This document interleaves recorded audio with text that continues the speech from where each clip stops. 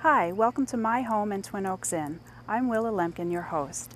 This house has had a vast history. Built in 1860 as a lumber baron's private home, then a boarding house, apartments, and now, for 20 years, a bed and breakfast.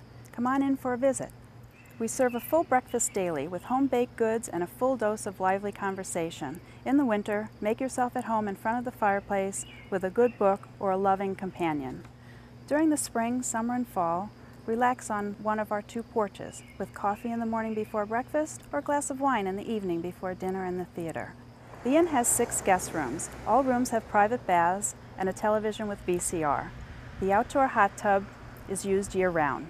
We are family-friendly, have Wi-Fi, and are just 1 block from downtown. In the off-season, come join us for one of our many weekend packages, wine tasting, murder mysteries, and even progressive dinners. We would love to have you come back for a longer visit and stay for breakfast.